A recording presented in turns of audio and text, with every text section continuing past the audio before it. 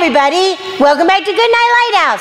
I'm Miss Dorothy and I'm here to read you another story. And I've got a story about two very unusual friends. This book is called Hop, Plop. Hop, Plop. This is a story about Elephant and Mouse. They're really good friends. But look at how big Elephant is and how little Mouse is. When they try to play together, sometimes they have problems. Sometimes they go hop and plop. We need to find out what happens when they go to the playground together. Are you ready to get inside this book with Miss Dorothy? Good.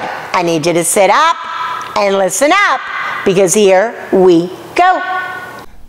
Hop, Plop. Written by Rosen Schwartz and Tali Klein. Illustrated by Olivier Dunrea. Mouse yawned. Ooh. Elephant yawned. Oh, wow, what's wrong with them? I'm bored, said Mouse. Me too, sighed Elephant. I have an idea, said Mouse. Let's go to the playground. Great idea, cried Elephant, and off they go to find something to do, because they're very bored. Look, said Mouse, a seesaw, my favorite. Yeah, said Elephant, mine too. Let's get on. Hop, Mouse hopped on the seesaw. Plop! Elephant plopped on the other side. Boom! Pop!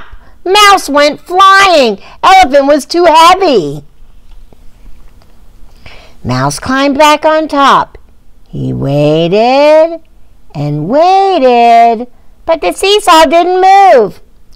Oh, I must be too light, said Mouse. Watermelons are heavy. Why don't I eat one? Brilliant idea, cried Elephant. He's going to try and make himself heavier by eating a watermelon. So they got a watermelon and crunch, slurp, scrunch, munch. He ate it all up for lunch. Burp. Oh no, he ate all that watermelon and gave out a big burp. Then Mouse and Elephant got back on the seesaw. Skip, tip, zoom, zip. Mouse did a backward flip. Oh no, Elephant's still too heavy. Something is wrong with these seesaws, said Mouse. Let's try the swings. They're my favorite. Yeah, said Elephant. Mine too. They're going to try something new. Mouse jumped on. Swing, whiz, fling, dip. Get me down from this thing, hollers Mouse. Elephant pushed him, but he's too big and strong. Poor Mouse went flying again. You try, he said to Elephant. Maybe you'll have better luck. Plop! Drop, crash, whop! Oh no, the swings were a total flop. Elephant's too heavy for the swing. Mouse is too light. Elephant's too heavy. Let's go on the whirly-bird, said Mouse. It's my favorite. Yeah, said Elephant. Mine too. Uh-oh, Elephant's gonna push. Push, whoosh, zing, smush. Mouse landed on his tush. Oh, he went flying again.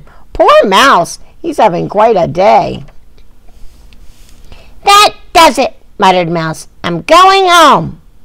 Wait, wait. We haven't tried the slide yet, said Elephant. But nothing works. I think this playground is broken, said Mouse. He doesn't realize it's because he's so light and Elephant's so heavy. That's why nothing's working out, right? I have an idea, said Elephant. Here's a slide. Oh, Elephant's going to use his trunk so Mouse can slide down. Wow, Mouse said. He climbed up on Elephant and said, Yo! Slide, glide, what a ride! It worked, it worked! Mouse's friend beamed with pride. Now that was fun, Mouse said. Elephant, you are my favorite. "Thanks," said Elephant. "You're my favorite, too." Yay, they found a way to play together that worked. It's kind of hard when one friend is really big and one friend is really little. They went to the playground and they couldn't do the seesaw because the mouse kept going bump, plump, plop everywhere. But then they decided that they would just use each other.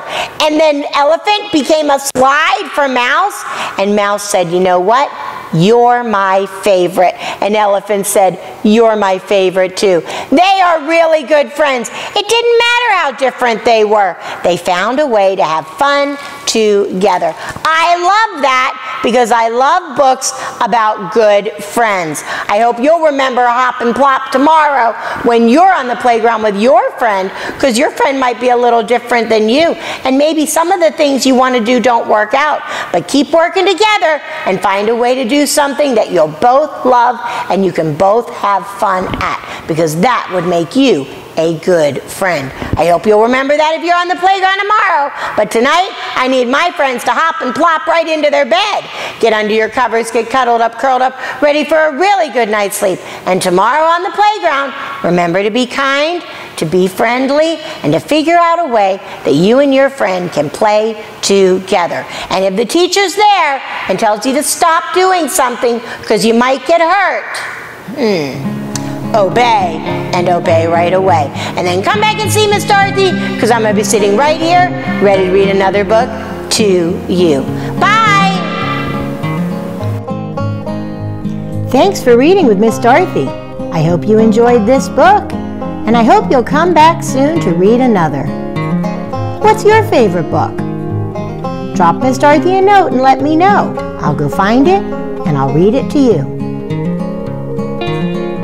Be sure to subscribe, like, and share. I'll see you soon.